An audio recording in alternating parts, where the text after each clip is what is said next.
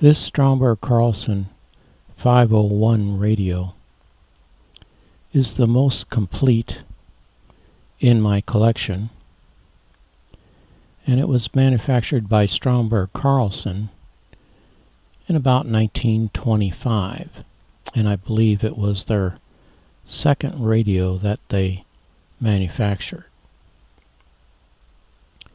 And I wanted to collect as much as I could that was manufactured for this radio, because the Stromberg Carlson company made the switching offices that I started working in. The XY switch and the number 5 crossbar. And I have managed to put together a pretty complete collection. And this speaker, floor speaker, is one of the rarest. The cone is made out of paper, although it looks like leather. And here's a closer look at that cone. And here's the back side. You can see the driver and the little metal rod that pushes the cone to produce the sound.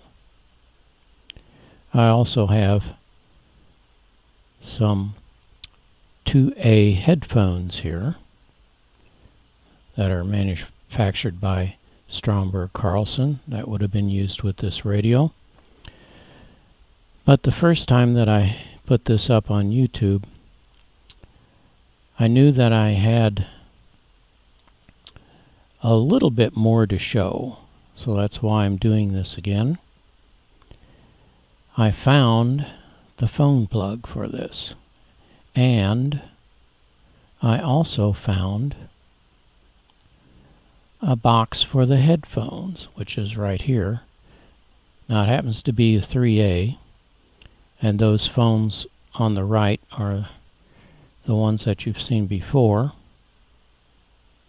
Now I've opened up the box, and I found another 2A set in the 3A box.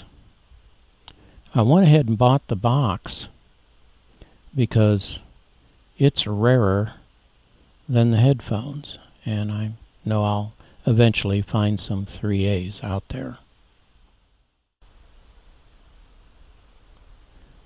I had never unboxed the plug, and when I found it again, I thought, well, I'll do another video on this and unwrap it. And I was delighted that the radio plug was in its own box. I didn't remember that part. So that means that chances are this plug was not used very much. And there you can see it's the universal radio plug manufactured by Stromberg Carlson.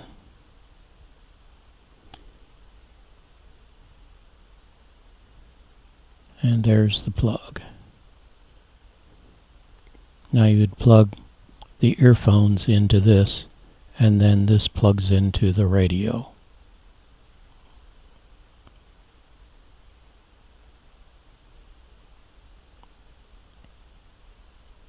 Here's a closer look at the box. And here's the end of the box, number 60 radio plug. And again, a closer look at the plug. Both sides are the same. And this is what's on the Bakelite. See, made in USA. And here's another shot of the same thing. It's a little bit easier to read.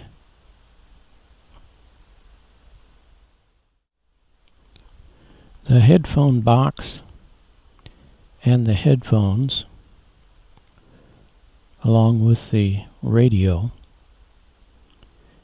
came from the St. Louis area. The speaker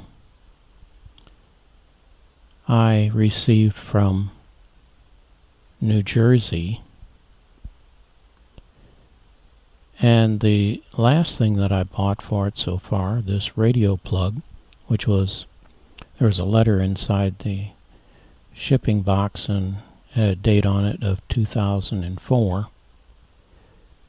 It came from Grand Junction, Colorado. And the best part of this, the radio and the floor speaker sound really good, just like original. The Nasdaq Composite rose 33 points and the S&P 500 gained 2. At the Complete Investor, editor Stephen Lieb says investors are confident the Federal Reserve will make a move to boost the economy. I think Bernanke made it very, very clear this morning that Fed will engage in some form of quantitative easing, and the chairman of the Fed does say it.